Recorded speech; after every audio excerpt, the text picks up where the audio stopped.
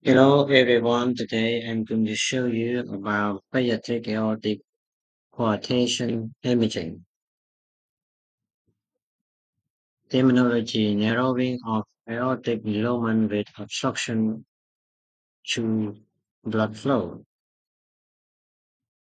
More common signs and symptoms: frequently asymptomatic and incidentally found. Infancy: congestive heart failure due to aortic arch interruption associated anomaly. Older child, adult, ATN, decreased femoral pulse, differential blood pressure between upper and lower extremity. Other signs symptom bacterial endocarditis.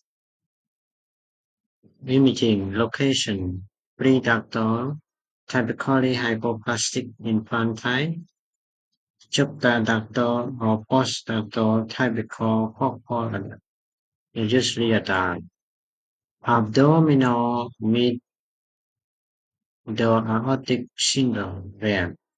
May have diffuse hypoplasia of aortic isthmus plus focal coarctation, important for surgery plan.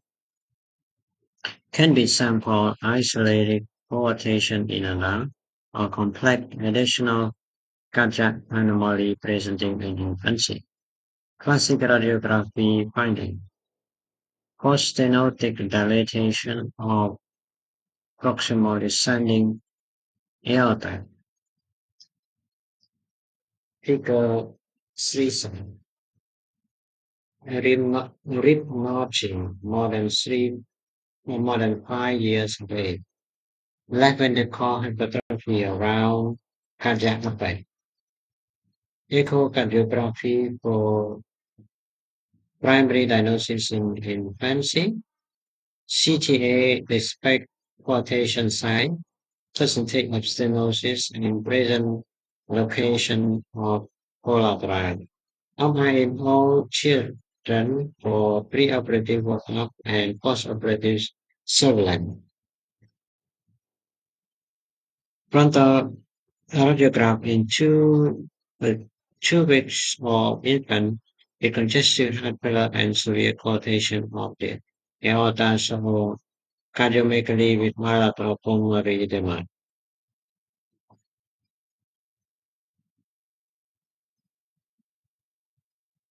3D color coded cardiac CTA, so the hypoxic coarctation of the aorta with periductal coarctation. Note that the patent arteriosus is beginning to close with severe narrowing near the aortic connection.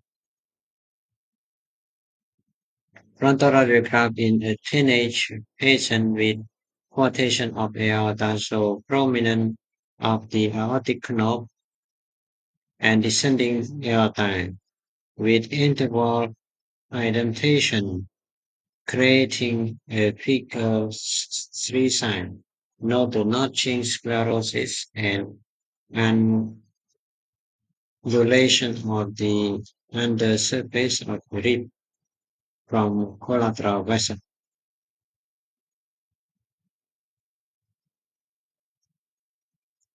3D color coded CTA, so a focal quotation of the aorta with prominent arterial collateral. Note the dilated intercostal collateral side. And this is T1 amount, so focal distal to the takeoff of the left subclavian artery with post-stenotic dilatation of the proximal descending aorta. Treatment: resection and end-to-end anastomosis, interposition graft, prosthetic arch, subclavian flap, Arthroplasty, angioplasty, complication, requartation, cooperative aneurysm. Thank you.